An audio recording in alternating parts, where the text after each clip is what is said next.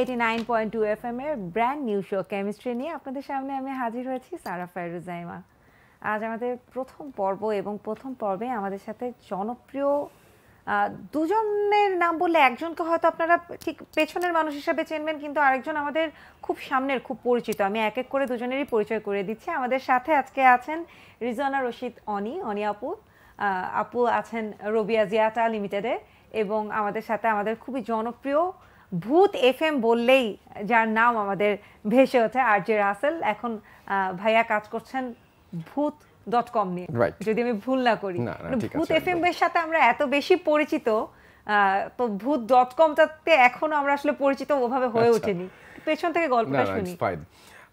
আমি আসলে ভূত.com-টা শুরু করি 2020-তে, এবং 2020-তে ভালোবাসা দিবসে 14th ফেব্রুয়ারি, এবং সেইখান থেকে আমাদের জার্নি শুরু হয়। এবং আমরা তখন আসলে জানতাম না, কারণ আমরা একটা খুবই ছোট প্ল্যাটফর্মে কাজ করতাম, এবং এখনও প্ল্যাটফর্মটা খুব বেশি বড় না। তারপর আমরা যখন সেখানে শুরু করলাম, এবং ধীরে ধীরে এই 2 বছরে আমরা আসলে অনেকটাই এগিয়েছি। মানুষের ভালোবাসার কারণে সেটা সম্ভব হয়েছে, এবং এখন তো আমাদের মানে যে ঘটনাগুলো, তার বেস্ট ঘটনাগুলো নিয়ে বই প্রকাশিত হয়েছে, বা তো একটা ফিল্মও হয়ে গেল, এবং সামনে হয়তো আরো এরকম কিছু হতে থাকবে। একদমই তাই। আর সাথে যদি অনি আপুর কাছে আসি, আপু আছেন head of content and streaming, general manager Rabia জিয়াটা limited. আমি কি ঠিকঠাক বলতে পেরেছি? বলেছেন, হ্যাঁ। তো আপু তো কন্টেন্ট নিয়েই কাজ করছেন, এবং একটা দুজনের মাঝে একটা কেমিস্ট্রি চলছে কন্টেন্টের। একটু আপুর কাছ থেকে জানতে চাই। মানে আমরা যেহেতু কন্টেন্টেরই কাজ করি, ওটিটি বিঞ্জ তো একটা ওটিটি প্ল্যাটফর্ম যেখানে বিভিন্ন ধরনের কন্টেন্ট আছে, লাইভ টিভি আছে, ভিওডি কন্টেন্ট আছে। তো আমরা আসলে হরর জনরা নিয়ে এর আগে কখনো কাজ করিনি। So I think looking at the response of people, chemistry is going good. Binge এবং হরর এবং রাসেল ভাই, ইটস ওয়ার্কিং। হ্যাঁ, it's a good sign. Right. আসলে সত্যি কথা বলতে কি, যে আমরা যখনই মানে আমরা মনে করলাম যে কোনো ওটিটি প্ল্যাটফর্ম বলি বা যাই বলি না কেন, কেউ কিন্তু এই জনরাটাকে কোনোদিন ওন করেনি। তো আমরা তখনই ভাবলাম যে এইরকম একটা জায়গায় আমরা কাজ করবো, এবং আমরা কিন্তু মোটামুটি সেকেন্ড যে এপিসোড আসবে সেরকম একটা ঘোষণা দিয়ে ফেলেছি। তার মানে আমরা এই জনটাকে ওন করেছি। তো সেই কারণেই আমাদের যে দুটা লাভ হয়েছে। একটা হচ্ছে যে এই জনটাকে ওন করার ফলে আমাদের যে বিশাল যে আমাদের যে লিসেনার্স আছে, তারাও এখন যে সমস্ত ঘটনাগুলো তাদের ভালো লেগেছে সেগুলো সামনাসামনি দেখতেও পাবে বিঞ্জের কারণে। এবং আমি থ্যাঙ্কস জানাই বিঞ্জকে যে এরকম একটা রিস্ক নেওয়া, মানে বাংলাদেশের পার্সপেক্টিভে কিন্তু হরর ফিল্ম করা খুবই রিস্কি। এবং আমরা যেটা যে জায়গায় করিনি, মানে এটা অন্ধকারে হাঁটার মতন, সেইরকম একটা জায়গায় যে বিঞ্জ এগিয়ে এসেছে, এবং মনে হচ্ছে যে না, আমরা এই challenge will take this challenge. এটা একটা অনেক বড় ব্যাপার আসলে আমার কাছে। একদমই তাই। এবং ভূত.com এর সবচেয়ে জনপ্রিয় গল্প জুজু আসছে কিন্তু এখন বিঞ্জ অ্যাপে এবং বিঞ্জের ওয়েব প্ল্যাটফর্মে দেখা যাবে। সো আবারও যেহেতু বিঞ্জের কথা আসলো, অনি আপুর কাছে আসতে চাই, কেমন সাড়া পাচ্ছেন? কতটা এক্সপেকটেশন ছিল? যে আশা নিয়ে এই কেমিস্ট্রিটা জমিয়েছিলেন আপনারা? না, সেটা খুব ভালো পাচ্ছি, এবং সেই কারণেই আসলে আমরা এখানে যখন ওয়েটিং রুমে ছিলাম তখন আমরা গল্প করছিলাম যে how we can actually make the second one successful, মানে আরও কিভাবে ভালো করা যায়। রাইট। তো আসলে এই হরর জনরাটাকে সত্যি কথা বলতে আমরা অত ভালো করে মানে মেকিংটার মধ্যে একটু ঘাটতি থাকে, বা হয়তো একটু নলেজের গ্যাপ থাকে, বা কিছু একটা থাকে, মানে কোনো একটা কারণে দেখা যায় যে বাংলাদেশ এখনো কিন্তু মানে ইটস আ নিউ থিং। এবং সত্যি কথা বলতে যে এটার সবচেয়ে বড় যে ব্যাপারটা সেটা হচ্ছে আমরা আরো বড় রিস্ক নিয়েছি, যেটা পৃথিবীতে আর কোথাও নিয়েছে, কয়টা জায়গায় নিয়েছে আই ডোন্ট নো। সেটা যখন আমি পিচ করলাম যে এই ঘটনাটা কিন্তু, মানে আমরা হরর ফিল্ম বলতে বুঝি যে রাতে সব ঘটনা হয়, সব সিকোয়েন্স রাতের, এবং ভয় পাওয়াতে হলে অন্ধকারেই ভয় পাওয়াতে হবে। আমরা পিচ করলাম অনি আপুদেরকে যে এইটা আমরা দিনের বেলায় করব। আচ্ছা। তো এটা না আমাদের খুব কষ্ট হয়নি বোঝাতে যে দিনের বেলাতে। কেন? তার কারণটা হচ্ছে পৃথিবীর বিভিন্ন জায়গায় ভয়গুলো যদি রাতেও পায়, মাঝরাতে 3টার সময়, 3টার পরে, বাংলাদেশে ভর দুপুর বলে একটা শব্দ আছে, যে ভর দুপুরে অমুক জায়গায় যেও না, গাছের নিচে যেও না, এখানে যেও না, ওখানে যেও না। তো আমরা তখন মনে করলাম যে এইরকম কিছু একটা করি, ভর দুপুরটাকে নিয়ে একটা ফিল্ম করি, যে এই জুজু কিন্তু ভর দুপুর বেলায় আসে চা বাগানের কোনো একটা জায়গায়। এবং এই জিনিসটা বাংলাদেশের সবার জন্যই চ্যালেঞ্জিং ছিল। যিনি সিনেমাটোগ্রাফার, তিনি অনেক বড় একজন সিনেমাটোগ্রাফার, তারও চ্যালেঞ্জ মনে হচ্ছে যে তো হরর ফিল্ম, ভয় দেখাতে হবে, ইটস আ বিগ চ্যালেঞ্জ। তো এই জিনিসটা আমরা সাকসেসফুলি করতে পেরেছি কতটা জানি না, তবে মানুষজন এটা নিয়ে কথা বলছে, মানুষজন ভালোবাসছে, এটা আমাদের কাছে অনেক বড়। এটাই আমার আসলে প্রশ্ন ছিল আপনার কাছে, যে এই হরর জনরাটা এটা আসলে বাংলাদেশে এবং গ্লোবালি এটাকে কিভাবে, মানে বাংলাদেশের ক্ষেত্রে এইভাবে ধরছেন, কিন্তু গ্লোবালিও কি আসলে সব গল্প রাত ঘিরেই হচ্ছে? যদি আমরা খুব ভালো কিছু বা সম্প্রতি যদি আইটি বা এই যেটার কথা বলছি, এটাও কিন্তু দিনেরই গল্প, কিন্তু দিন শেষে যখন ভূতটাকে দেখায় তার জন্য কিন্তু অন্ধকার হয়ে যাওয়াটা খুব জরুরি। বাংলাদেশের ক্ষেত্রে এটা কিভাবে? বাংলাদেশের ক্ষেত্রে আমরা যেটা মনে করি সেটা হচ্ছে আসলে সত্যি কথা বলতে কি, মানে যেটা আনসিন সেটা সবচাইতে বেশি ভয়ের। তো আমাদের এইখানে জুজুর যে ব্যাপারটা সেটা আমরা বুঝিয়েছি যে এটা জুজুর, ওভাবে কিন্তু ভূত দেখানো হয়নি। মানে আমরা যদি এখন সত্যি কথা বলতে কি, যে আমরা যদি ভূত দেখাতাম, সমস্যাটা হয় কি যে ভূত.com-এর ঘটনা যেগুলো সেটা সবচেয়ে সত্যি ঘটনা। এখন এই সত্যি ঘটনার মধ্যে আমরা একেবারেই ওইরকম কোনো কিছু আনতে চাইনি যে একটা গ্রাফিক্যাল ইমেজ দেখাবো বা এরকম কোনো কিছু একটা দেখাবো। একটা বাচ্চা ইম্যাজিন করে, একটা প্লেমেট তার, সেটাই হচ্ছে জুজু। এখন এই জুজুটাকে আমরা আসলে চাইনি মানুষের সামনে। এইখানেও আমরা চিন্তা করেছি যে জুজুকে যে যেভাবে ইম্যাজিন করেছে সে সেভাবেই তার মাথার মধ্যে জুজুর ছবিটা আঁকতে পারবে। জুজুর কি কোনো ফেস, বা আমরা যেটা ভূতের সিনেমায় যেটা সবচেয়ে রিয়েলিস্টিক হওয়া দরকার, হরর মেকআপটা, তো তার মানে কি আমরা ভূতের কোনো ফেস দেখতে পাচ্ছি না? না, মানে আমাদের সত্যি কথা বলতে যেটা সেটা হচ্ছে যে মানে এই মেকআপটাই বা মানে আমরা যে ভূত দেখি এটা মানে যেরকম ভাবে আমাদের ভয় ধরে, ঠিক অ্যাট দ্য সেম টাইম আমাদের কিন্তু বেশ মানে হাসায় যে এইটা কি দেখালো, আমি তো এইটা ভাবিনি, মানে আমি তো এইটা চিন্তাই করিনি, এরকম কেন। তো যদি আমরা আসলে এরকম কোনো কিছু দেখাতে চাই বাংলাদেশের জন্য, still it is very challenging. But who knows যে নেক্সট ইয়েতে হয়তো আমরা দেখাতে পারি, সেটা যদি আমরা ওটা ফুলফিল করতে পারি ওই ডিমান্ড। অ্যাবসলিউটলি। আর একটা জিনিস হয় কি যে আমাদের যেটা ভয় লাগে, হ্যাঁ, যে জিনের ব্যাপার থাকে না অনেক সময়, এটা কিন্তু আসলে আমরা মানে যে নাম নিতে হয় না এরকম একটা ব্যাপার থাকে। আমরা তো চেহারা নিয়ে বলছিলাম, নাম নিতে হয় না। তো ওটা হয় কি, শুনে যতটা ভয় লাগে আর আমরা রিলেট করতে পারি, তো ওটা আর ওই ভূত দেখানোর সাথে হয়তো জিনিসটার আমি জানি না, মানে যদি এটা ভালো করে দেখানো যায় অবশ্যই খুব ভালো হবে। কোনো কারণে যদি ওই জিনিসটা ভালো করে দেখানো না যায় তখন ওটা হরর না হয়, ওটা কমেডি হয়ে যায় আর কি। তো আমরা সেটা করেছি, যেটাকে আমরা আসলে ভূতটাকে দেখাইনি, কনসেপ্টটা এবং ওই ভয়টা, ভর দুপুরের যে ভয়টা সেটা ছিল। ভয়ের গল্পের ক্ষেত্রে কি কোনো এজ রেস্ট্রিকশন থাকছে? এটা অনেক আপু বলেন। আমাদের এইটা এজ রেস্ট্রিকশন তো আছে, এটা একদম পিজি না, আমাকে এটা ইয়ে করতে হবে, এটা মনে হয় 13, মানে একদম 18 না, 18 প্লাস না, বাট 13 প্লাস। একটু তো ভূতের গল্পের সাথে একটু সাইকোলজিক্যাল ব্যাপারও বোধহয় বাচ্চাদের রিলেটেড থাকে, আর একটু ব্লাডের ব্যাপার থাকে, একটু গ্রাফিক্যাল কিছু ইমেজ থাকে। হ্যাঁ, সিন হয়তো একদম ছোট বাচ্চাদের জন্য অ্যাপ্রোপ্রিয়েট না, তো এজ রেস্ট্রিকশন থাকবে কিছু একটা। না, আমি চিন্তা করছি, আমি যেটা বলতে চাচ্ছি সেটা হচ্ছে যে বাচ্চাদের জন্য না, কিন্তু বাচ্চাদের জন্য আসলে, কারণ আমাদের সত্যি কথা বলতে কি, আমাদের নানি দাদি যাদের কাছে আমরা ছোটবেলায় বড় হয়েছি, তাদেরকে যখনই আমরা কোনো মানে রাতের বেলায় বেড টাইম স্টোরি বলতে কিন্তু আমাদের এই ভূতের গল্পগুলো, একদম তাই। এবং আমাদের এই যে এইটাতে যখন বলে যে এই মা যখন বলছে এই খেয়ে নাও নাহলে কিন্তু জুজু আসবে, মানে it is very common in our family, যে যখনই আমরা কোনো ধরনের এরকম কিছু বলতে গেছি এই অন্ধকারে যেও না, ওদিকে কিন্তু এটা আছে ওটা আছে, মানে স্পেশালি বাচ্চাদের প্রশ্ন করার কারণটা হচ্ছে এই জুজু টার্মটা কিন্তু বাচ্চাদের সাথে খুব রিলেটেড, যে ঘুমাও নাইলে জুজু এসে ধরবে, খেয়ে নাও না হলে জুজু এসে ধরবে, এই জিনিসগুলো আবার দুষ্টামি করো না। রাইট। তো এইটা এইখানেও আছে, এবং আমার কাছে মনে হয় যে পুরো ফিল্মটার মধ্যে মানে সুপার মানে ইম্পোজড কোনো কিছু নাই আর কি, মানে ফোর্স ফিট না জিনিসটা, একদম ন্যাচারাল, একদম জোর করে ভয় দেখানোর ব্যাপারটা নাই। এবং আমাদের কাছে সত্যি কথা বলতে কি, বাংলাদেশে আমি আবারও বলছি যে আমার কাছে মানে এখনো পর্যন্ত কয়েকটা কন্টেন্ট ছাড়া মানে ইন্ডিয়াতেও যে হরর ফিল্ম বা এরকম কোনো কিছু ভালো লেগেছে এরকম না, আমি বলবো না যেরকম ভালো লেগেছে। So it was very challenging for us. আমরা দেখতে চেয়েছি আসলে যে এটা কেমন হয়, মানে এটা একটা ডেমো বলা যেতে পারে আসলে, সত্যি কথা বলতে এক্সপেরিমেন্টাল একটা প্রজেক্ট, একটু ডকু ফিকশন। এটা যে টোটালি মানে এক তো হচ্ছে এটা ট্রু ইভেন্টের উপর বেস করে, বাট তারপরেও সেটাকে পুরোপুরি আসলে ফিকশনাইজ না করে আমরা কিছুটা ডকুমেন্টারি স্টাইলেও করার চেষ্টা করেছি। ওখানে রাসেল ভাই আছেন, since all the stories are real.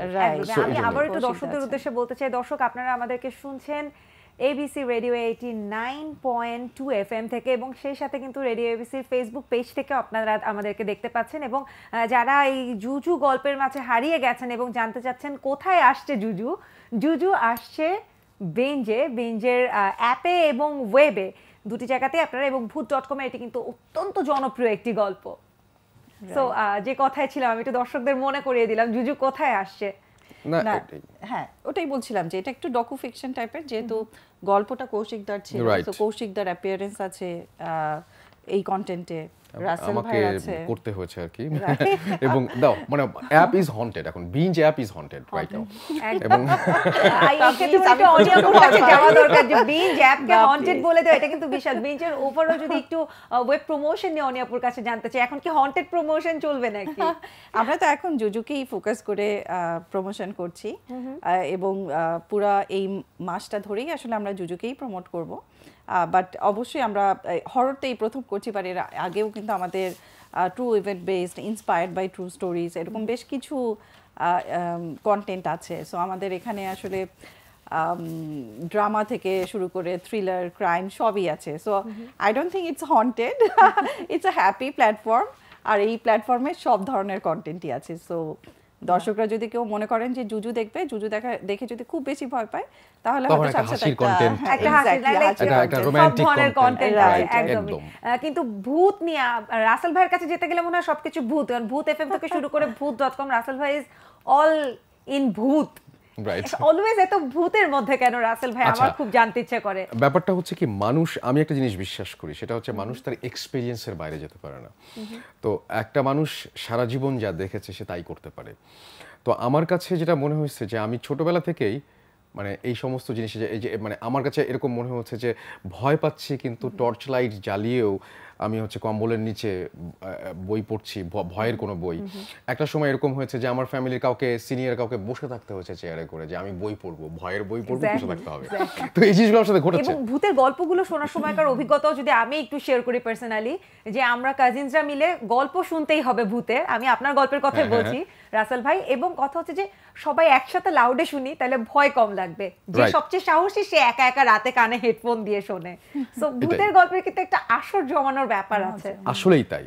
এবং আমি সেই জন্যই বলছিলাম যে ওই জিনিসটা হলো কি, যে যখন আমি শুরু করলাম এই স্টোরি কালেক্ট করা বা এরকম একটা শো এর প্ল্যান করলাম, আসলে তার বহু মানে আগে থেকে আমি ভয় পাচ্ছিলাম, এবং আমার কাছে মনে হচ্ছিল যে এটা তো আমার গল্প আসলে। তো আমি জানি আসলে এটা কেমন লাগে, এই ফিলিংটা আমি একটা ফিল করতে পারি। তো আমার কাছে মনে হয়েছে যে এইটা হচ্ছে it is very close to my heart. তো আমার কাছে মনে হচ্ছে যেহেতু এটা আমার জানা পুরো জিনিসটা, আমার এটা করা উচিত। তো আমার কাছে সেখান থেকেই শুরু। এবং আমি সত্যি কথা বলতে আরও অনেক কিছু করেছি। আমি অ্যাডভার্টাইজিং এজেন্সিতে কাজ করেছি বহুদিন ধরে, এখনও কাজ করছি, স্টিল আমি ইন অ্যাডভার্টাইজিং ইন্ডাস্ট্রি। কিন্তু সত্যি কথা বলতে কি, আমার কলিগস থেকে শুরু করে আমার ক্লায়েন্টস যারা আছে, ক্লায়েন্টস অ্যান্ড কলিগস, প্রত্যেকের ফোনে আমার নামটা হচ্ছে আরজে রাসেল হিসেবে সেভ করা। রাইট। এবং আমি যখন এই প্রজেক্ট নিয়ে কাজ করতে গিয়ে তখন হচ্ছে অনিয়াপুর সাথে আমার কথা বলো, ও তুমি এজেন্সিতে আছো, মানে ব্যাপারটা এরকম। তো আমার কাছে যেটা মনে হয় সেটা হচ্ছে যে এটা আমার লাইফে আসলে অনেক কিছু পাওয়া এখান থেকে, এবং আমি অনেক মানুষের সাথে পরিচিত হতে পেরেছি, অনেক মানুষের সাথে কথা বলতে পেরেছি, অনেক মানুষের জীবনের ঘটনা আমি জানতে পেরেছি। তো আমার কাছে এই জার্নিটা আমার কাছে খুব স্পেশাল, আমার কাছে অনেক বেশি সুন্দর, এবং আমি এখান থেকে বেরোতে চাই। একদমই তাই। এবং আমি দর্শকদের উদ্দেশ্যে বলতে চাই, দর্শক ভূত.com এবং জুজু আসছে, জুজু নিয়ে যদি আপনাদের কোনো প্রশ্ন থাকে আপনারা কিন্তু কমেন্ট বক্সে করতে পারেন, আমি কিন্তু কমেন্টগুলো তাহলে নেওয়ার একটা সুযোগ পাবো ইনশাআল্লাহ। তো অনিয়াপুর কাছে একটু ভূতের গল্পের এক্সপেরিয়েন্স জানতে চাই। ছোটবেলা থেকে কি ধরনের ভূতের গল্প শোনা হয়েছে, এখনো কি ভূতের বই পড়া হয় কিনা বা হরর ফিল্ম দেখা হয় কিনা? আমি হরর ফিল্ম প্রচন্ড পরিমাণে দেখি, আমার খুব ভালো লাগে, but at the same time আমার ভয় লাগে। হ্যাঁ, মানে এই ভয় পাওয়ার ফিলিংসটাই মনে হয় খুব ভালো লাগে। আমি বেশ কিছুটা সময়, আমি জানি না জানেন কিনা, অনেকেই বলে যে মালয়েশিয়াতে আমি একটা সময় ছিলাম, অনেকেই বলে যে মালয়েশিয়াতে প্রচুর জিন, আমি জানি না কেন বলে, হ্যাঁ, বাট এটা আমি অনেকের কাছ থেকে শুনেছি। সো অনেক সময় এমন গেছে যে দিনের পর দিন, রাতের পর রাত আমি একদম পুরা ফ্ল্যাটে একা ছিলাম, পুরো সবকিছু লাইট টাইট জ্বালিয়েছিলাম, কিন্তু ওই লাইট টাইট জ্বালিয়ে আমি ভূতেরই হরর ফিল্মই দেখতাম। কখনো ফিল হয়েছে এরকম যে জুজু আসছে? না, আলহামদুলিল্লাহ এখন পর্যন্ত সেটা হয় না। আমি মাঝে মধ্যে এরকম হয় যে হয়তো আয়নায় তাকালাম, মনে হয় যে হয়তো কিছু একটা দেখে ফেলবো, হ্যাঁ, হয়তো ভয় লাগবে, বাট এই পর্যন্ত কখনো এরকম কোনো কিছু হয়নি, থ্যাংক গড।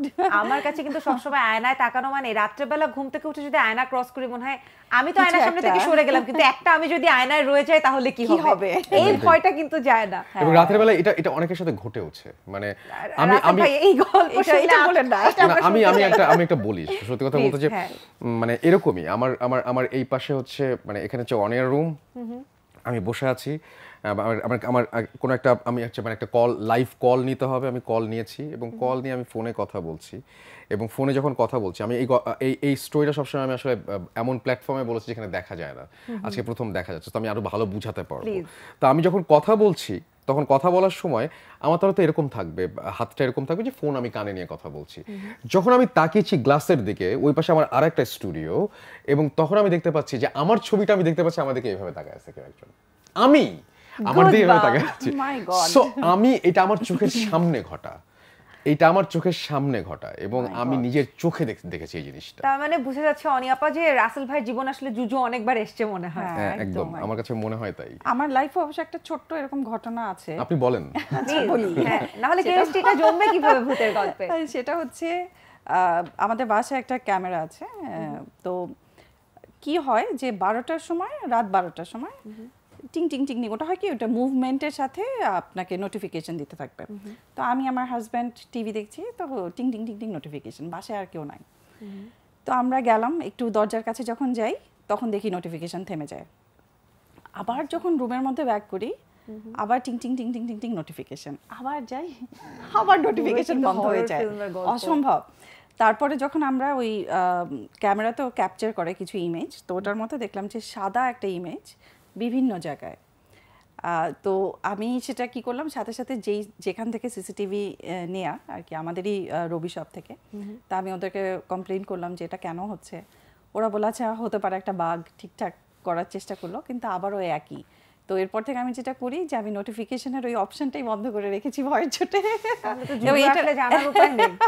এখন পর্যন্ত এটা কোনো মানে কখনো এইটা ছাড়া যে এমন না যে বাসার মধ্যে আমি কখনো ভয় পেয়েছি বা কোনো কিছু দেখেছি বা কিছু, but this is very absurd. মানে এই একটা সাদা জিনিস বিভিন্ন জায়গায়, এবং ওটা যখন আপনি একটু দূরেও দাঁড়ান কোনো নোটিফিকেশন থাকবে না, ঠিক আপনি যেই রুমের ভিতরে চলে যাবেন অমনি নোটিফিকেশন থাকবে। সো সামথিং মুভস, জানি না কি। এটা শুনে আমার একটা ভূতের গল্প মনে পড়ে যাচ্ছে, সাদা গল্প শুনে। এরকম একবার হলো যে আমার ছোট ভাই কাজিন, ও আমাদের সবার ছবি তুলছে একা, তো রুমের মধ্যে আমার বেশ কয়েকটা ছবি তুললো, তো এমনি র্যান্ডম বেডরুমে তোলা ছবি। একটু পরে দেখি রাত্রে দৌড়াতে দৌড়াতে নিয়ে আসছে, দেখলাম আমার পিছনে সাদা একটা অবয়ব। মাই গড! কিন্তু এই গল্পের একটা মজার ব্যাপার আছে, সেটা সে অ্যাপ দিয়ে একটা ভূত বানাইছে এবং দেখে এত ন্যাচারাল ছিল যে পরোটা মানে ওর আম্মার মোবাইল থাকাতে আমরা দেখতে পারছি যে ও আসলে অ্যাপ দিয়ে এটা এডিট করে নিছে। তো আমার জীবনে জুজুর গল্পটা কিন্তু এরকমই ছিল, আমরা সব কাজিনরা মিলে খুব ভয় পেয়ে গেলাম যে আচ্ছা তাহলে কি হলো, পর্দার পাশে এমন ভাবে একটা সাদা অবয়ব সেট করা, না একটা মানুষ না একটা প্রাণী, বাট সামথিং একটা অবয়ব বটে, কিন্তু আমার জীবনে জুজু আসলে অ্যাপ ছিল না। এটা আপনি মানে এটা আপনার জন্য ভালো হয়েছে আসলে। আমি চাই না কেউ এক্সপেরিয়েন্স করুক আসলে, এটা এক্সপেরিয়েন্সটা ভালো না। আমার তো ওই অল্প একটা এক্সপেরিয়েন্সেই আমার প্রচন্ড ভয় লেগেছিল আর কি ওই সময়। আমি বুঝি না রাসেল ভাই কিভাবে মানে আমরা আজকে যে এই যে কেমিস্ট্রি শুরু হলো এবং কেমিস্ট্রিতে আমরা আসলাম, আমি যেখানে যেখানে শো করেছি আলহামদুলিল্লাহ সেখানে আসলে জুজু এসেছে।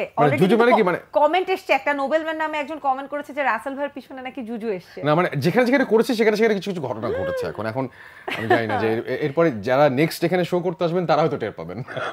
আমার কিন্তু এখান থেকে যাওয়ার কোনো উপায় নেই, শো কিন্তু আমার এই চেয়ারে করতে হয় না রাসেল ভাই। জুজু তাড়ানোর মন্ত্র আজকে শিখিয়ে দিয়ে যেতে হবে। আমার কাছে মনে হয় সেটা হচ্ছে যে আমি যেভাবে ভয় কাটিয়েছি, আমি যত বেশি মানুষের স্টোরি শুনেছি, যত বেশি ভয়ের ঘটনার ভিতরে ঢুকেছি, তত বেশি আমার এই জিনিসটা আসলে গা সওয়া হয়ে গেছে। আমি বলবো যে ৫-৬ বার বিঞ্জের এটা স্ট্রিম করলে ভয় অনেকটা চলে যাবে আমার মনে হয়। দারুণ দারুণ, এটা কিন্তু একটা ভালো মার্কেটিং প্ল্যান। একদম একদম, এই পর থেকে রাসেল ভাইকে সব জায়গায় নিয়ে যেতে হবে, বিঞ্জের একটা প্রমোশন হয়ে যাবে। মানে এটাই আমার কাছে মনে হয় যে না, আমি তো আসলে তো অ্যাডভার্টাইজিং এজেন্সিতে কাজ করি, সো এটা মাঝে মাঝে বারবার চলে আসে, ডিএনএর মধ্যে চলে আসছে। যাই হোক, আমার কাছে মনে হয় যে মানুষজন যেটা দেখবে প্রচুর ভালোবাসা নিয়ে দেখছে। এই জন্য সবাইকে ধন্যবাদ জানাচ্ছি যে আসলেই এটা আমাদের কাছে অনেক বড় বেশি পাওয়া, যে আমরা যেভাবে কাজ করেছি, আমরা আমাদের সত্যি কথা বলতে কি যে প্রথম এপিসোডেই প্রথমটাতেই একটা ধামাকার কথা থাকে, এই ধামাকাটা আরো বড় ভাবে আসবে, আমরা সেই আশাটা করছি। আমরা পরবর্তী ধামাকায় যাওয়ার আগে আমার মনে হয় যে এই আলো আধারির অজানা জগৎ যেখান থেকে জুজু আসছে এবং কাজী নজরুল ইসলাম দুঃখিত, নজরুল ইসলাম শুনলে কোথাও থেকে যে কাজী নজরুল ইসলাম চলে আসে আমাদের প্রাণের ভিতরে, আসলে তো আছেন। তো নজরুল ইসলাম রাজু পরিচালিত হরর ফিল্ম জুজু আসছে বিঞ্জে, আমরা একটু এর ঝলক দেখে নিই। তাদের জন্য বলছি, একটু শুনে নেই আমরা।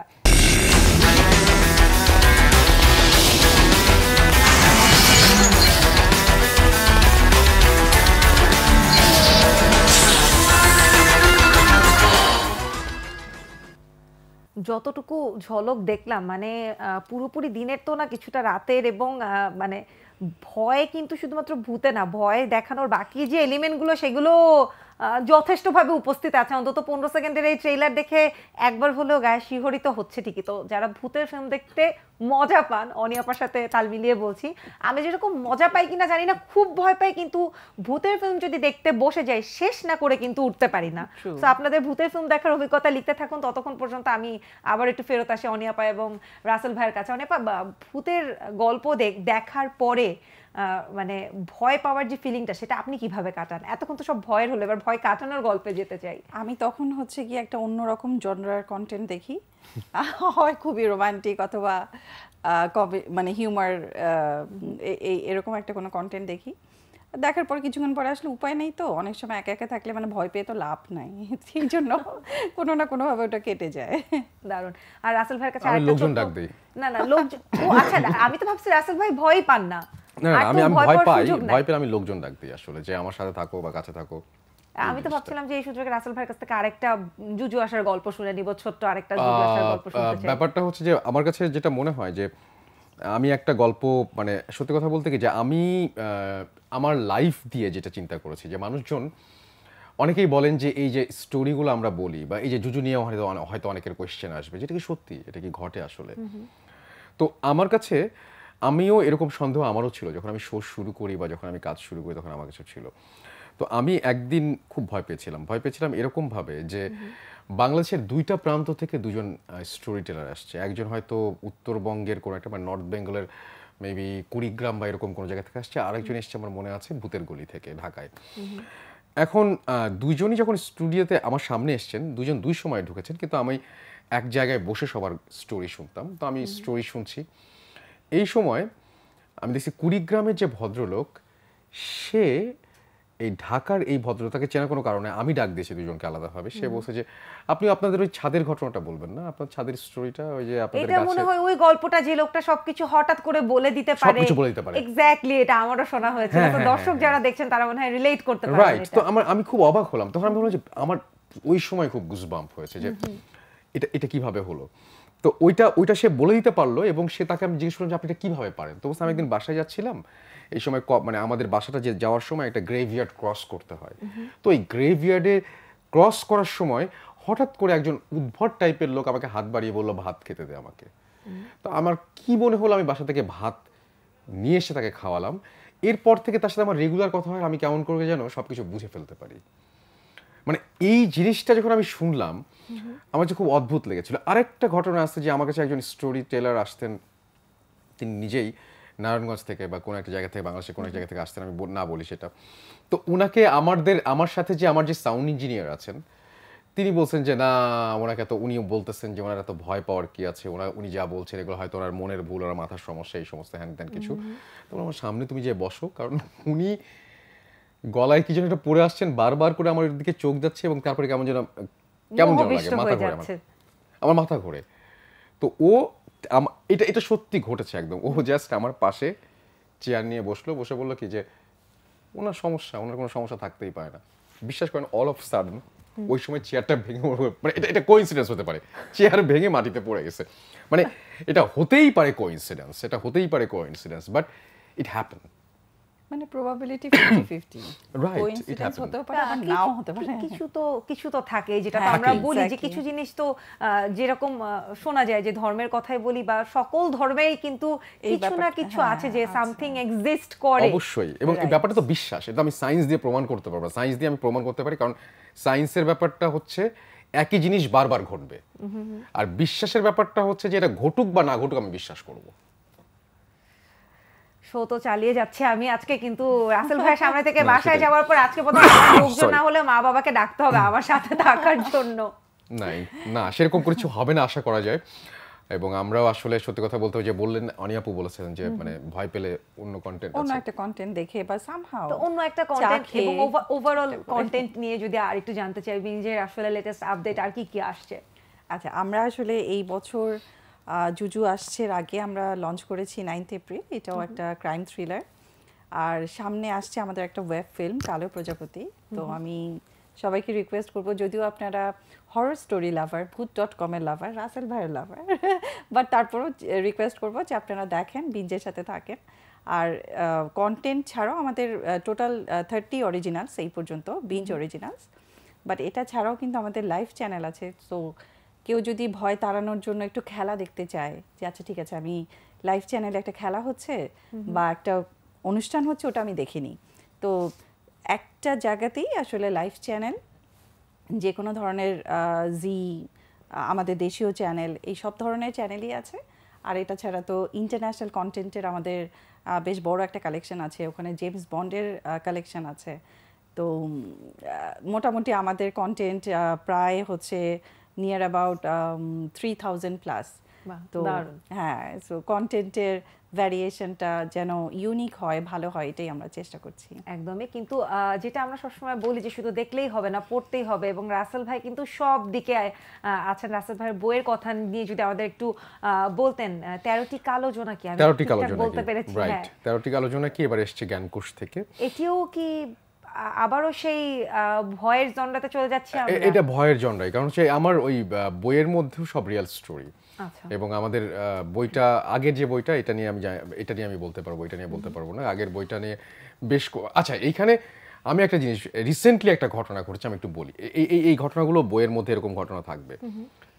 মানে আপনি যে শুনবেন ভূত.com, তার একটা বড় মজাটা হচ্ছে যে কয়েকদিন আগে আমাদের একজন মডারেটরের সাথে হঠাৎ করে, মডারেটর খুব অ্যাক্টিভ, হঠাৎ করে ইনঅ্যাক্টিভ হয়ে গেল। কি ব্যাপার, তোমার কি হয়েছে? আমাকে ব্ল্যাক ম্যাজিক করা হয়েছে। কে ব্ল্যাক ম্যাজিক করেছে? আছে আমাকে, মানে আমি এটা জানতাম না, পরে জানলাম। এরপরে কয়েক মাস পরে আমাদের আরও কয়েকজন স্টোরি টেলার তার কাছ থেকে স্টোরিটা শুনে সেই স্টোরিটা সবাইকে বলল। এবং স্টোরির একটা জায়গায় ছিল যে আমার স্টোরি আমি যাদের সাথে শেয়ার করি, যেই মুহূর্তে তাকে বলি আমি, সেই মুহূর্তে আমি ভালো থাকি, সে খারাপ থাকে। এবং আমাদের কার আপনার রাসেল ভাই? না, এটা আমাদের সেই মডারেটর, এবং এটা রিসেন্টলি অন এয়ার হয়েছে। এবং এরপরে আপনারা যদি আমাদের পেজে যান বা গ্রুপে যান, এগুলো সব মানুষজনই লিখছে। অসংখ্য মানুষ এই ঘটনা শোনার পরে কেউ বিভিন্ন ধরনের অস্বস্তি ফিল করছে, অসুস্থ হয়ে যাচ্ছে, এরকম ধরনের সমস্যা। আমি পড়তে চাই না, একদম পড়তে চাই না। তো এটাই মানে আমি কোনো রিস্ক দিব কেন? এক্স্যাক্টলি, না সেটাই, জুজু দূরেই থাক, আমরা বিঞ্জে দেখে নিব। আমরা মানে অনেক সমস্যা আছে, এবং আরেকটা দেখে লাভ নেই। এবং এই যে মানে এটা যেরকম শুনলেই সমস্যা হচ্ছে, হয়তো দেখলেও সমস্যা হতে পারে। অনিয়াপু যদি রিস্ক নেন, তাহলে আমি নেক্সট ডে এটা নিয়ে আসতে পারি। না প্লিজ, দেখার পরে কন্টেন্টের বিষয় কিন্তু আবার চলে আসলো। এবার কিন্তু ভেবে চিন্তে উত্তরটা আসবে। না, আমরা তো আসলে হরর যেহেতু রেসপন্স খুব ভালো পাচ্ছি, নেগেটিভ ফিডব্যাক যে আসছে না তা না, বাট ওটাকেও আমরা আসলে পজিটিভলি নিচ্ছি যে আমাদের পরের কন্টেন্টটা যেন আরও ভালো হয়, কোনো লুপ হোলস না থাকে। হ্যাঁ, এইভাবেই। বাট রেসপন্সের উপর ভিত্তি করে আমি বলবো যে হরর নিয়ে কাজ করা উচিত। এবং সেটা যদি রিয়েল ঘটনা হয়, আসলে ওই যে রিয়েল ট্রু কি ট্রু না, আসলে এটা তো জাজমেন্ট করার অধিকার আসলে আমাদের নেই, আমরা ধরেই নিচ্ছি এটা সত্যি ঘটনা। সো ওই ঘটনাগুলোকে যদি সুন্দরভাবে প্রেজেন্ট করা যায়, আমার মনে হয় যে দর্শক সবসময়ই এটা ভালোবাসবে। একদমই তাই। আমি দর্শকদের উদ্দেশ্যে আরো একবার বলে দিই যে ভূত.com এর সবচেয়ে জনপ্রিয় গল্প বিঞ্জে জুজু আসছে। এটা আপনার বিঞ্জের অ্যাপে এবং ওয়েবে দেখতে পারবেন, এবং দেখার পরে আপনাদের রেসপন্সটা জানান যে জুজু আপনাদের জীবনেও কি চলে আসলো কিনা এই গল্প দেখার পর। রাসেল ভাই পরের বলছিলেন যে অলরেডি আপনারা ভেবে ফেলছেন যে এর পরেও একটা সিকুয়েল বা এরকম কোন একটা সেকেন্ড পার্ট আসতে পারে। আমরা যেটা করছি সেটা হচ্ছে দুইভাবে। একটা হচ্ছে আমি নিজে সিলেক্ট করছি, আর একটা হচ্ছে আমরা একটা মানে সার্ভে করছি আমাদের লিসনারদের মধ্যে যে আপনারা কোন ঘটনা চান, মানে এইটা আমরা আপনারা কোন ঘটনা নিয়ে আসলে খুশি হন ওইটা। আমার কাশি আসছে, তো আমি এটা বারবার করে বলছি যে আপনারা যে ঘটনা বলবেন সেটা আমরা নিয়ে আসবো। মানে মানে দর্শকের এরকম যে মাথায় উনি তো- আমার মনে হয় অনি আপার কাছে যাওয়া যেতে পারে যে কোন ধরনের গল্পে রেসপন্সটা বেশি, দর্শক কি চাচ্ছে, একটু অনি আপা যদি বলতেন আমাদেরকে। না আসলে একটা দেখলাম হচ্ছে অতি মানব বলে মনে হয় একটা স্টোরি আছে, তো সবাই বলছে যে জুজু আসছে তো definitely one of the most popular stories, but অতি মানবের মানে ইয়েটাও আসছে, ডিমান্ডটাও হ্যাঁ, আসছে, আমার পেজে দেখলাম, নেগেটিভ request আসছে। ফিডব্যাক বলতে কি যে আপনারা এটা নিয়ে আসলে নীল পাথর নিয়ে আসবেন না কেন। হ্যাঁ হ্যাঁ, so negative is like we want more, we want মোর। তো এখনো আমরা আসলে একদম কনক্রিট কোনো ডিসিশনে যাইনি যে কোন স্টোরিটা নিয়েই যাব, বাট আমরা আরো অনেক দফায় Right. আসলে আমরা we have to sit together, গল্পগুলা দেখে কেমিস্ট্রিটা জমাতে হলে আসলে গল্প নিয়ে আরো অনেক বেশি অনেক আলোচনা বেশি দরকার, যেটা আলোচনা বুঝতেই দরকার। পারছি। সেটাই সেটাই। রাসেল ভাইয়ের যদি যেহেতু সবসময় ভূত নিয়েই কাজ করা হচ্ছে, রাসেল ভাই আমি .com FM রেডিও সব বাদ দিলাম, আমার মনে হয় এরপর থেকে আমি পরবর্তীতে বলবো আর যে রাসেল ভূত .com বা FM বা কোনো কিছু আমি আর সাথে রাখবো না। পার্সোনালি আপনার কোন ধরনের ভূতের গল্প পছন্দ যখন আপনি দেখতে বসেন তখন? আমার কাছে আমি একটু টাইপগুলো বলি, যেমন আমার কাছে আমার দেখা এখন পর্যন্ত সবচাইতে ভালো ফিল্ম হচ্ছে শাইনিং এর মতন এত ভালো ফিল্ম হয় না, এবং আমার কাছে মনে হয় যে আপনার কি শাইনিং বইটাও পড়া হয়েছিল? হ্যাঁ, শাইনিং এবং শাইনিং এর পরে রিংও আমার কাছে খুব ভালো লেগেছে। তো আমার কাছে মনে হয় যে বাংলাদেশের শুধু না, পৃথিবীর মানে বাংলাদেশে আমার কাছে সবসময় মনে হতো কি যে আপনি যখনই হরর ফিল্ম নিয়ে কথা বলতে যাবেন তখনই মানুষজন বলে হরর ফিল্ম খুব ফালতু হয়, দেখলে হাসি পায়, হ্যাঁ, এবং রেটিংও কিন্তু খুব কম থাকে, খুব কম থাকে। এবং আমার কাছে সত্যি কথা বলতে যে আমার কাছে তখন মনে হচ্ছে যে হরর ফিল্মে মানে মানে আপনি দেখেন যে মার্টিন স্করসিসের মতন একজন ডিরেক্টর যখন হরর ফিল্ম বানায়, বা কুব্রিকের মতো একজন ডিরেক্টর যখন হরর ফিল্ম বানায়, তখন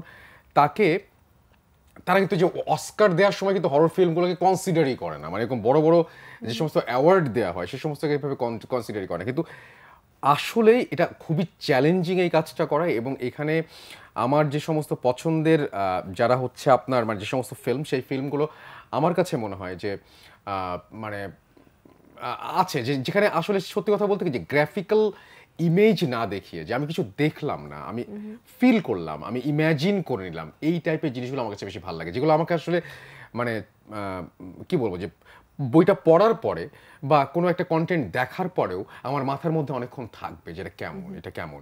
এরকম স্টোরি কিন্তু শুধুমাত্র যে আমাদের মানে কি বলবো যে আমাদের দেশের বাইরেই হয় এরকম না, আমাদের দেশে মুশকিল হয়ে গেছে, আমাদের দেশে পৃথিবীতে যখন অনেক কন্টেন্ট নিয়ে, অনেক ধরনের কন্টেন্ট নিয়ে কাজ হচ্ছে, আমাদের দেশে এখনও যত কবি সাহিত্যিক আছেন ম্যাক্সিমাম একটা মেজরিটি হচ্ছে লিখছেন হচ্ছে প্রেমের ঘটনা, প্রেমের গল্প, প্রেমের উপন্যাস, প্রেমের সব কিছু, এবং আরও সব কিছু ইয়েতে যেটা হচ্ছে সেটা কমেডি।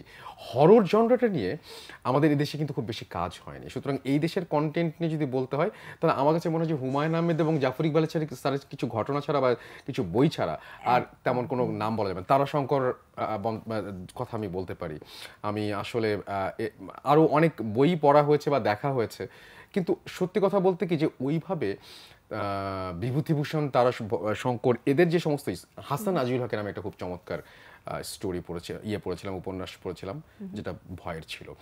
এর বাইরে আমি বলবো যে ফিল্ম যদি বলি তাহলে আমার আসলে ওই দিকে যেতে হবে, এবং সেটাও বেশ পুরাতন। কিন্তু কোনটা? শাইনিং এর কথা যেটা শাইনিং বলছিলেন, অনেক পুরাতন।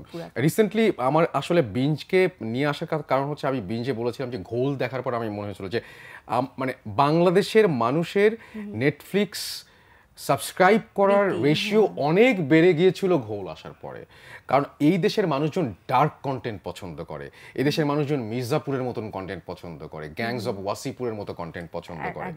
তো এই দেশের মানুষজন এই টাইপের কন্টেন্ট বেশি পছন্দ করে বলেই আমার কাছে মনে হয়েছে যে হরর কন্টেন্ট নিয়ে বা ডার্ক কন্টেন্ট নিয়ে আমরা এখনও কেন এত বেশি ভাবছি, আরও বেশি ফোকাসড হওয়া উচিত আমাদের মনে হয়। তো আমার কাছে যদি রিসেন্ট টাইমের বলেন তাহলে এটা ভালো লেগেছে, আর বাকি তেমন আমার কাছে আসলে সত্যিকার অর্থে এখনও মনে হয় ওই যে ক্লাসিক্যাল ফিল্মগুলোর যুগেই আমরা এখনও পড়ে আছি, মানে এখনও পর্যন্ত আমাদের সত্যি কথা বলতে অন্য ফিল্মের কাছে আমার কাছে মনে হয় যে মার্টিন স্করসেস বা কুব্রিকের মতন ফিল্ম মেকাররা যারা যেভাবে আমাদেরকে যা উপহার দিয়েছেন এখনও পর্যন্ত না, আমি নিজেও ফিল্মের স্টুডেন্ট, আমি বলবো যে না আসলে হচ্ছে না জিনিসটার। দেখা যাক এখন যেহেতু ফাইনালি জুজু আসছে, তো বিঞ্জে যেহেতু জুজু চলেই আসছে, এখন দেখা যাবে যে বিঞ্জ অ্যাপ এবং বিঞ্জ ওয়েবে জুজু দেখলে আপনারা বলতে পারবেন যে বাংলাদেশে আসলে কতটুকু হচ্ছে, হওয়ার দিকে কি আমরা এগোচ্ছি কিনা। আমরা একটু দর্শকদের প্রশ্নে যে চলে যাই। আমাদের সাথে আছেন এমডি মিলন হাসান, লিখেছেন রাসেল ভাইয়ের ভয়েস দারুণ। আজকে তো আমরা শুধু ভয়েস শুনছি না, রাসেল ভাইকে আমরা আজকে দেখতেও পাচ্ছি, সুতরাং আপনি আরো কিছু বলতে পারেন আমাদের। না, আর কিছু বলা যাবে না ভয়েস ছাড়া। ফারা আহমেদ লিখেছেন রিজওয়ানা রশিদ আপু গ্রেট শো। এছাড়া আব্দুল্লাহ আল মাসুদ লিখেছেন 11টি বছর হয়ে গেল রাসেল ভাইয়ের প্রতি ভালোবাসা এখনো কমেনি। রাজ পারথী আমাদের সাথে আছেন, আরিফুল ইসলাম আরিফ আছেন, প্লিজ ভূত এফএম চালু করেন শফিকুল আলম লিখেছেন, এবং তার নিচে একজন লিখেছেন ভূত.com কোথায় হয়, কোথায় হয় ভাই ভূত.com? আচ্ছা, এটা হয় হচ্ছে স্বাধীন মিউজিক অ্যাপে, আর প্রতি বৃহস্পতিবার এটা আপনাদের জন্য, আপনাদের অনেক অনুরোধের কারণে আসলে এটাকে ইউটিউবে আমরা খুব অল্পভাবে নিয়ে আসছি। সুতরাং আপনারা আজকে রাতের বেলাতেও রাত 11:59 এই শো শেষ করে কিন্তু লাইভ শো, ওই শোতে চলে যাব আমি কিছুক্ষণের মধ্যে, মানে রাস্তায় মাঝখানে যেটুকু টাইম লাগে আর কি শেষ করে চলে যাব। এবং এছাড়াও আপনারা প্রতি শুক্রবার রাত 11:59 স্বাধীন মিউজিক অ্যাপে আপনারা শুনতে পারবেন ভূত.com। দারুণ। এছাড়াও আমাদের কথার সাথে মিলিয়ে লিখেছেন গোলাম রব্বি, হরর IMDb রেটিং 5.5 এর উপরে খুব কম ওঠে। মানে আমাদের শো যে আপনারা মনোযোগ দিয়ে দেখছেন, এটার জন্য আপনাকে অসংখ্য ধন্যবাদ যে আমাদের কথার সাথে রিলেট করে কথাটা বলতে পেরেছেন। রিজন আপু, স্পেসিফিক করে ভাইয়ার মতো নাম শোনা হয়নি আপনার কাছ থেকে, তাইলে আমার মনে হয় আমি যেরকম শাইনিং এর অনেকবার বইয়ের নাম শুনেছি, ফিল্ম দেখা সাহস বা দুঃসাহস করিনি। চমৎকার ফিল্ম। আপনার কাছে এটা জানতে চাই যে মানুষ কিন্তু সেটাই পছন্দ করে যেটা তার কাছে বিশ্বাসযোগ্য হয়, বা সেই মুভিগুলোই মানুষ দেখে যেটা সে নিজের জীবনের সাথে রিলেট করতে পারে। সেখানে ভূত নিয়ে কিন্তু বিশ্বাস এবং অবিশ্বাসের একটা বিস্তর জায়গা আছে। সেখানে বিঞ্জ থেকে আপনি কিভাবে এই চ্যালেঞ্জটা নিলেন, যে জিনিসটা এক্সিস্ট করে কিনা সেটা প্রুফ করা বেশ কঠিন একটা কাজ, সেটাকে আপনি মানুষকে দেখাতে যাচ্ছেন এবং বিশ্বাস করে মানুষ ভয় পাবে, এই চ্যালেঞ্জটা কেন নিলেন? আমি যেটা প্রথমেই বললাম যে আমরা আসলে এক্সপেরিমেন্টাল কন্টেন্ট বানাতে খুব পছন্দ করি। আমাদের আসলে যদি কন্টেন্টগুলো দেখেন, অগস্ট 14 এটা কিন্তু খুব জনপ্রিয়তা পেয়েছিল। এটা ছাড়াও হচ্ছে আমাদের বরফ কলের গল্প, তারপরে রিসেন্টলি 9th এপ্রিলও কিন্তু খুবই জনপ্রিয়তা পেয়েছে। তো এগুলো যদি দেখেন আপনি, এগুলো কিন্তু আসলে যেটা বললাম যে ইন্সপায়ার্ড বাই ট্রু ইভেন্ট, তারপরে একটু এক্সপেরিমেন্টাল, একটু ডিফারেন্ট। তো এইটা নিয়ে আসলে আমরা কাজ করতে চাই। হ্যাঁ, এটা ঠিক কিছু কিছু সময় আমরা হয়তো মিজারেবলি ফেল করেছি, বাট যখন আমরা এটা সাকসেসফুলি করতে পেরেছি এবং তখন মানুষের কাছে যেই রেসপন্স পেয়েছি, সেই ফিলিংসটা আসলে মানে অতুলনীয়। তো এই ধরনের এক্সপেরিমেন্টাল কন্টেন্ট আমরা আগামীতেও করব, কারণ বিশেষ করে যখন একটা এক্সপেরিমেন্ট সাকসেসফুল হয় তখন আসলে সেটা না করার কোনো কারণ নাই। আর আরেকটা জিনিস হচ্ছে আমাদের বিঞ্জের কন্টেন্ট টিমে বা আমাদের বিঞ্জ টিমেই যারা আছে তারা সবাই আমি বলবো যে একটু লাইক মাইন্ডেড পিপল। সো আমরা এরকম না যে আচ্ছা এই কন্টেন্টটা করব, হরর কি বানাতে পারবে। হ্যাঁ, উই হ্যাড কনফিউশন, কিছু ক্ষেত্রে হয়তো আমাদের এক্সপেকটেশন আমরা মনে করি যে না এটা এরকম হতে পারতো, ওরকম হতে পারতো, বাট তারপরও আমার কাছে মনে হয় যে আমরা সবাই একসাথে মিলেই এই ডিসিশনটা নিয়েছি যে না, লেটস ডু দিস। হ্যাঁ, জুজু আসছে। আর সত্যি কথা বলতে রাসেল ভাই যখন আমাদেরকে কন্টেন্টটা পিচ করলো, ওনার কণ্ঠস্বরের মধ্যেই এমন একটা জিনিস থাকে, তো উনি যখন বললো জুজু এসে গেছে, ও মাই god, we had goosebumps once more. না, আমি ওই জায়গাতেই বলছিলাম যে এইখানে আসলে মাটা যখন বাচ্চাকে খাওয়ায়, আমি ছোট্ট করে বলি এইটুকু অংশ, যে মা যখন বাচ্চাকে খাওয়ায় তখন প্রথমবার যখন হয় এরকম যে মা বাচ্চাকে বলছে খেয়ে নাও, নাহলে কিন্তু জুজু আসবে। সেই মুহূর্তে মা শোনে যে কেউ কানে কানে বলছে জুজু আসবে, জুজু আসবে। এরপরে আবার বাচ্চা ট্যান্ট্রাম করছে, বাচ্চা খাচ্ছে না, তখন মা আবারও বলছে আই খেয়ে নাও, নাহলে কিন্তু জুজু আসবে। এবার সে শুনতে পায় জুজু এসছে, জুজু এসছে। যখন সে জুজুকে খুঁজে বেড়াচ্ছে তখন শুনতে পায় জুজু খাচ্ছে, জুজু খাচ্ছে। এই কি খাচ্ছে, কি হলো, এটা দেখতে হলে বিঞ্জে যেতে হবে আসলে। ও মাই গড, এটা আমার কিন্তু এখনো মানে একই সাথে এটা আমি আর অনিপা ফিল করতে পেরেছি। এবং আমরা একদম শেষের দিকে জুজু আসছে বিঞ্জের অ্যাপে এবং ওয়েবে। এখানে আমি জুজু চাই না, এবং যারা জানতে চান যে জুজু কোথায় কিভাবে এলো এবং জুজু এসে কি খাচ্ছে তাদেরকে বিঞ্জ অ্যাপেই যেতে হবে। একদমই আমি আমাদের স্টুডিওতে জুজু চাই না।